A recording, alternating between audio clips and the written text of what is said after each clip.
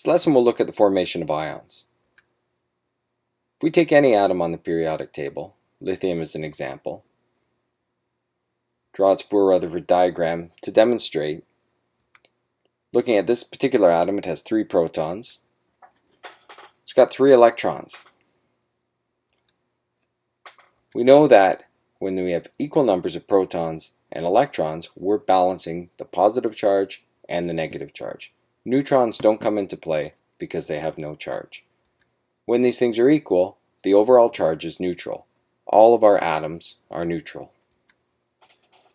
But what's interesting is when we start to see certain atoms and their behavior around other types of atoms. If we look at this particular group of metals, we find that they're highly reactive and they have a tendency to lose electrons. This includes hydrogen, which, not technically a metal, often behaves as one. If we look at our nonmetals, these ones in particular are also very reactive and they have a tendency to gain electrons. Let's look at the formation of a positive ion. If we were to take hydrogen as our example, in its nucleus it's got 1 proton and it has 1 electron. Again, equal numbers of protons and electrons, therefore having a neutral charge.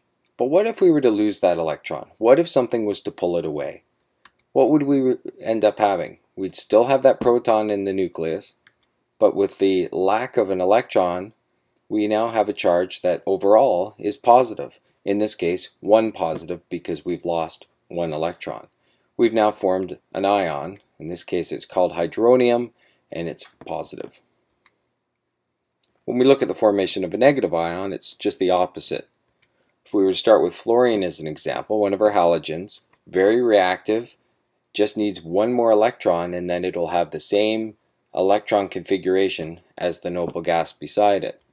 So if we take our fluorine atom and it was to actually gain an electron, it would then have an outer orbital filled, and in this case it would look like this, and it's now got an overall charge that is negative because we now have 10 electrons, only 9 protons, so 1 more negative than we have positives, and we just call that fluorine -1 or fluorine negative.